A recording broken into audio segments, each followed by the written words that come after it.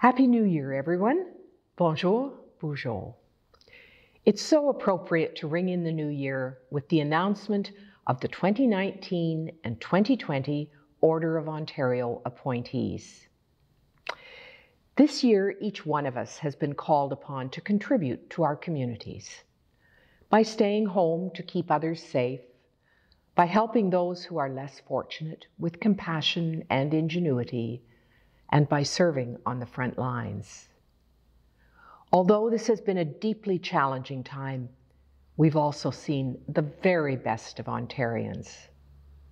And as we look to build back a stronger province, I think we're going to be able to find inspiration in those who are being recognized today, those who, through a lifetime of service, have built resilience and a civic spirit that endures.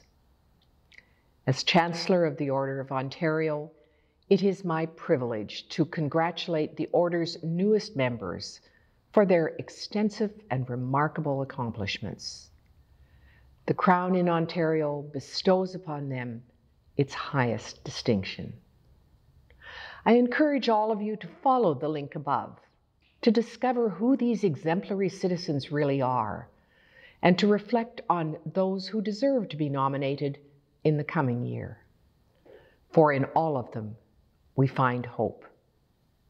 Thank you. Merci. Miigwech. Be well.